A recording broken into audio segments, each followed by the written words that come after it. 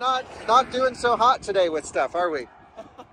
What is going on? Everything is breaking. It's those electric cars. Hello and welcome to another Kyle Connor vlog. Hopefully in the last episode you checked out my BMW M2 track review and really just enjoyed that car. Tymon's actually driving it over to dinner right now. We're leaving the track and it's just been a day of some problems. Now thankfully the M2, which is the car I really didn't want to damage because it's, you know, a brand new press car from BMW. They were kind enough to let us do the first track review. Yeah, we didn't damage anything. We used a bit more tire than I was expecting, so I'm gonna buy a set of OE tires for them and just say thanks so much, sorry about the tires, we'll fix it for you. But we've had issues with some of the other cars, and the Model S has the most major problem, which is on lap 3, I noticed that I was on the brakes, and then I came off the brake pedal, but it was still in ABS, and I'm like, that felt weird. And then we started to just hear a little bit of noise, so I, slowed down, cooled the car off, pulled it off track, and then we noticed that the rear caliper came off its mount, which is crazy. It's like, when Timon put these brakes on, he torqued everything to spec, did everything right, but the actual, the lower brake, on the right rear caliper, the lower bolt to hold in the caliper just left the chat room. So the whole caliper backed its way out and jammed into the wheel and basically can-opened the Martian wheel. It didn't go through or anything. And it's funny, the wheel metal, because it's forged, is actually stronger than the caliper metal. Now, thankfully, we pulled the car off in time that, it's still drivable. We pushed the caliper back in place, but I'm not touching the brakes at all because it's just going to back the caliper out. So I'm actually driving home in track mode so it doesn't do any brake blending. And every time I stop, I can get to about 3 miles an hour with regen and then put the car in reverse. And that will, basically bring me to a stop. It's really kind of sketchy. I still can use the brakes, but I get one time, pretty much, one emergency stop. So it's not like a dangerous accident situation, but yeah, not good. So we need to order a new caliper, a new wheel, probably a new rotor and new pads. Not the end of the world. As far as problems go, that's okay. Nothing was hurt, nothing was severely damaged. But it's just always something with this Model S Plaid. And while we were driving around track, I noticed Drew's under tray fell down on his Model 3. And I was like, wow. And I forgot to tell him about that, but he just called me and said, I think my under tray's flapping around. I'm like, oh yeah, that happened on track. I meant to tell you, but I forgot. And then he just called back again and said, I actually got a flat tire. So both the Plaid and Drew's Model 3 are having a rough day today. But we're on our way to Texas Roadhouse. So I don't know what we're going to do, but all the cars have issues. The only ones that don't are the M2, I guess it needs tires, and Colton's Model 3 behind us. That one's fine, but he didn't send it too hard on track today. But he did have fun. Colton was fast out there.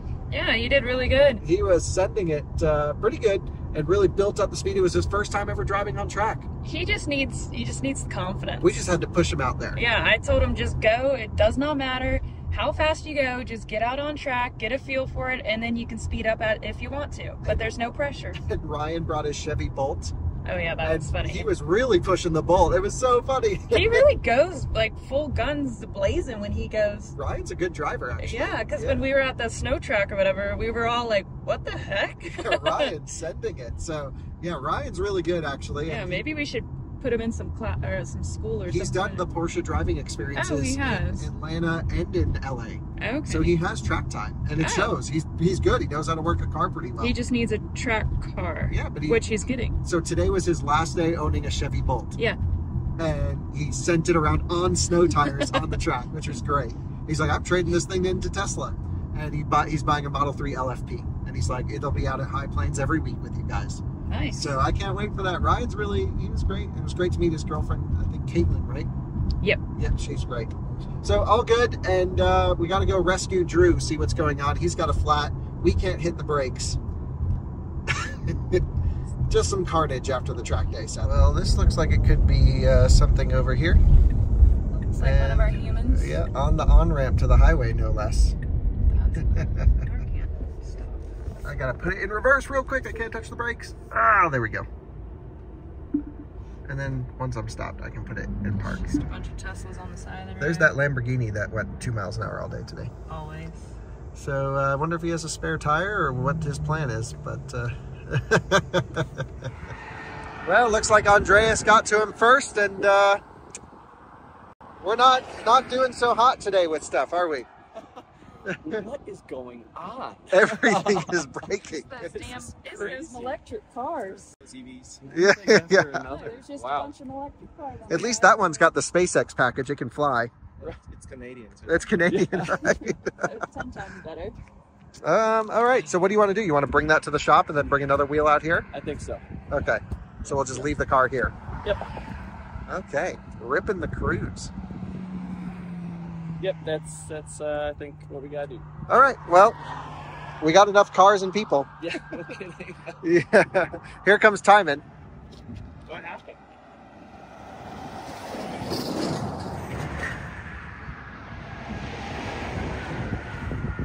Such a huge.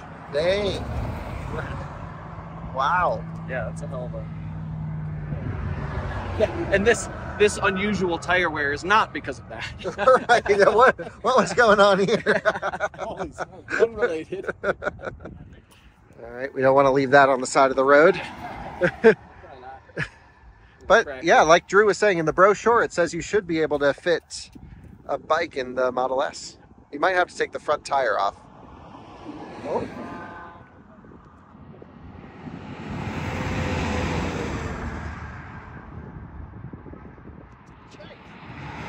Well, we're going to leave Drew's Model 3 here on the side of the road. So if you happen to drive by and see a gray Model 3 with Martian wheel license plate, now you know what's up.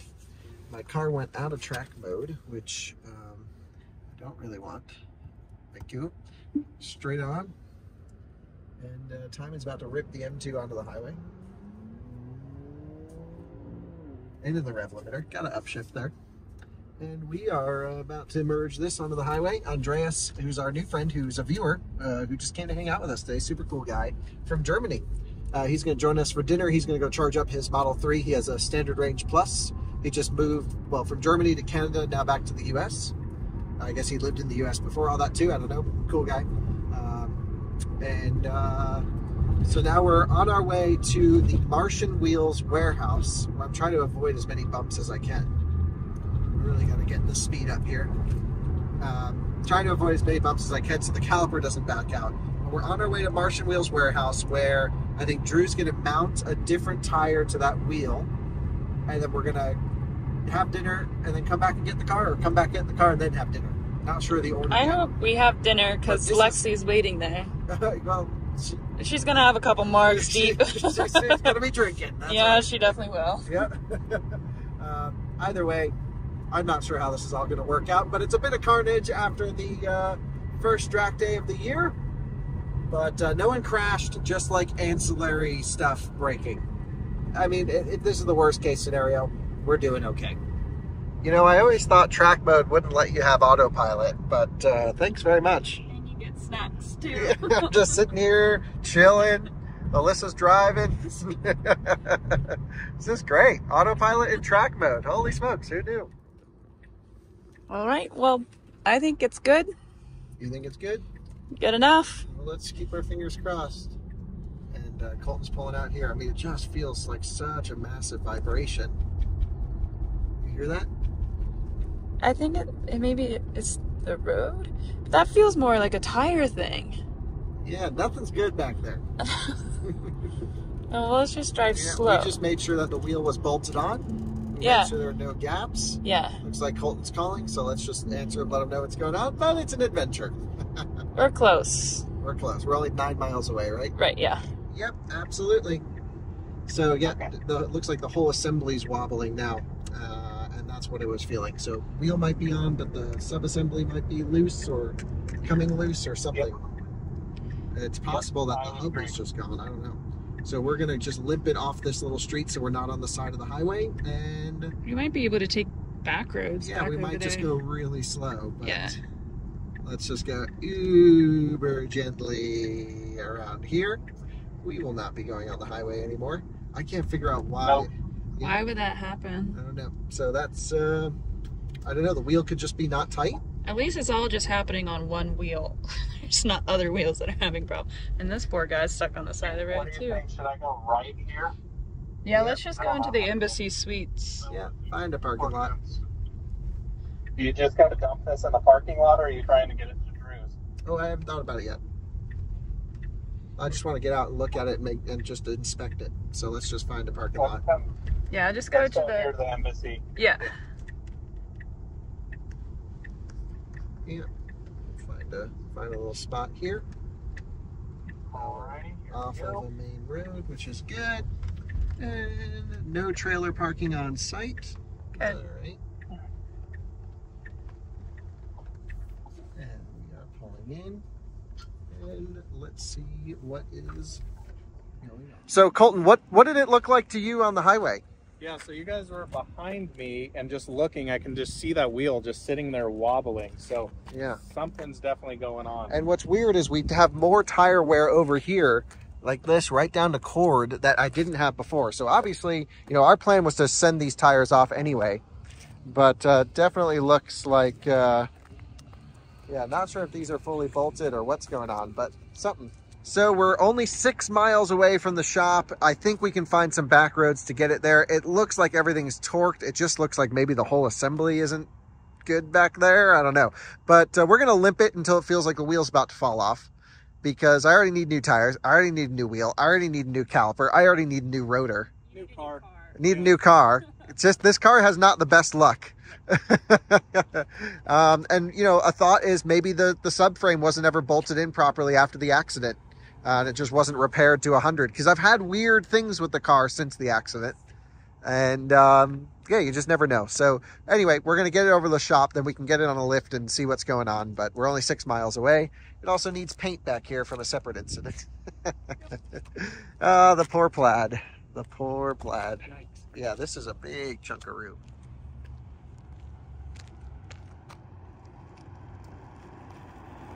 Yeah, definitely rotating. We haven't bumped it into anything, so I don't know why the car would just fall apart other than it just being a Tesla. Right, let's put in Martian wheels. Martian wheels. Downing Street. Perfection. Wants to take highways? We're not going to do that. What we're going to do is we're going to go... Well, I just put on the nav and then I'll just tell you. You'll have to trust my navigation. We got to get over here to 56th Ave. And then from 56th Ave, we're going to take it down to 48th. And then I guess we can kind of come up, race it over this way, because we can't be on the highways. But surface streets, yeah. So we need to go onto 47th Avenue. Yeah, so we're going to come out of here, bang a right, then we're going to turn left on 47th. We're going to go up here to whatever road this is, bang a right. And then we're going to go up to 56th, down here, drop down, and then up, because there's no way to get across the Suncor place. All right, let's do this thing.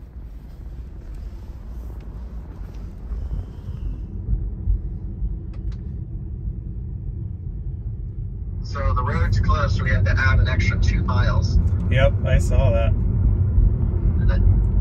Did Timon and Drew leave with the M2 to go swap cars or no? Oh, another problem was Drew didn't have the keys to the office, so he can't go in. Oh. So he's leaving the Tesla on the side of the road. Till when? Tomorrow. Does he even have another car? No, he doesn't have another car. Oh my God. Yeah. The day that keeps on giving. So I guess we're going here. How does the car feel any better or no?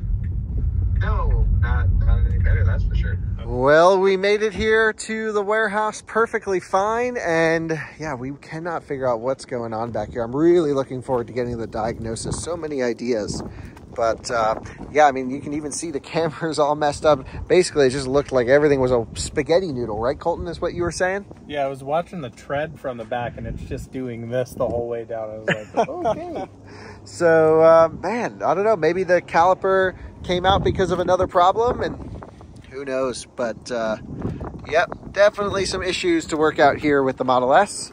There's no room in the trunk. Well, we have completed the track day. The M2 held up great. We're now at Texas Roadhouse enjoying some food right near the track. We're closer to Denver. After this, we'll then drive it home and we'll complete the video. But this is what fun days are all about. Good days at the track. We are just leaving dinner now, and we have to give Drew a ride home because he's leaving the Model 3 on the side of the road. Oh, wow. So it's manual and electric? Yeah, so you tilt it forward and it slides forward. So Alyssa's going to give you the back seat review of the M2. It's honestly, it's pretty comfortable. How's the headroom? Terrible. I mean, yeah, I need to take my sunglasses off. Oh, wow, and then it does reverse. It's yeah, it does. Nice. Wow, that's actually pretty cool. I mean, the cold start needs to be way more aggressive. This whole everything needs to be way more aggressive. Yeah. It's so quiet. Well, we are in efficient mode.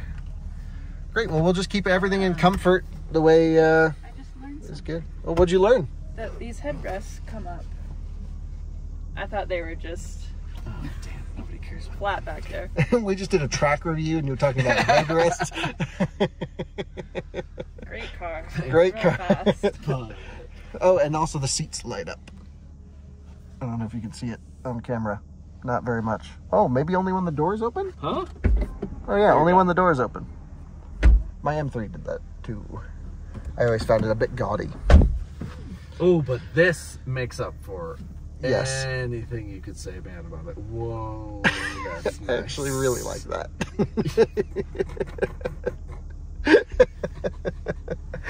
Okay, into reverse. And I like how it's like a manual over and up. Okay, that works. It's cool. Yeah, pretty cool. All right, now we're going to drop you off in the opposite direction, about 40 miles. Yep, and then we're going to go up to Fort Collins. It is now 11:30 p.m. And over there, all the way in the distance, are the two charge point units that we were at earlier today, charging up the cars. And I'm driving Drew back so we can bring a spare tire and get the Model 3 so he doesn't have to leave it overnight. So we are just covering distance in the M2, doing some highway miles. Nothing crazy, but a little bit. See brake lights. Looks like Drew is driving, not driving. They're reaching over, trying to start it. I don't know. All right, let's rock and roll. And now we have arrived back to the Model 3, and just a crazy set of circumstances. Just leaving the track and ran over something in the road and popped the tire. And totally not related to the track use at all.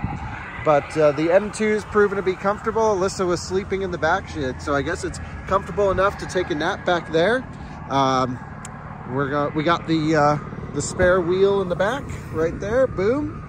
And we're gonna load this thing up and bolt it to the Model 3 and send it on its way. All right, after dinner, we're back getting the Model 3 wheel. We had to drive all the way to Drew's house in Littleton and then all the way back here, but we got it.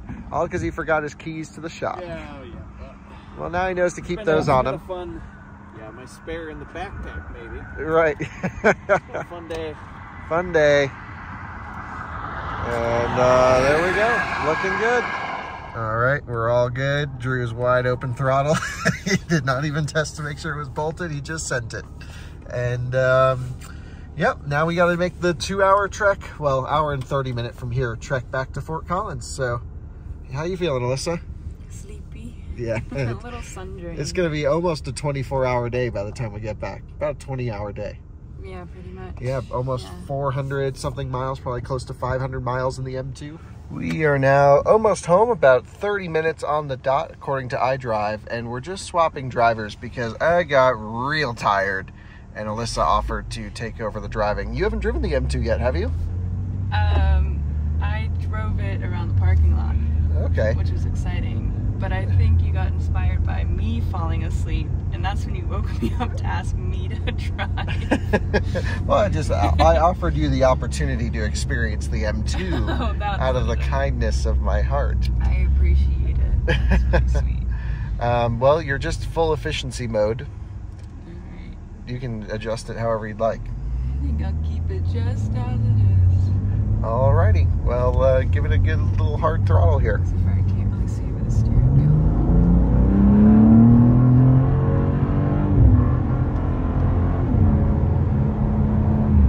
Alright. It Ripping. boogies. It boogies. Yeah, she boogies. All right, well, let's cruise on home. And 1 a.m. pulling onto the street. All right, so I just got done driving this thing, the M2. It's fun, it's fast. Actually, I was very impressed by the comfort of the bucket seats. At first, when you look at them, they're very intimidating. Those bolsters are very high, but it drives smoothly, just like a BMW should, and had a lot of fun with this car, especially around the track. It's got brand new tires. They're nice and soft and squishy right now. We put those on for BMW because we absolutely destroyed the other ones, but it was good and now it's going back. So bye-bye M2. Good luck to your next reviewer.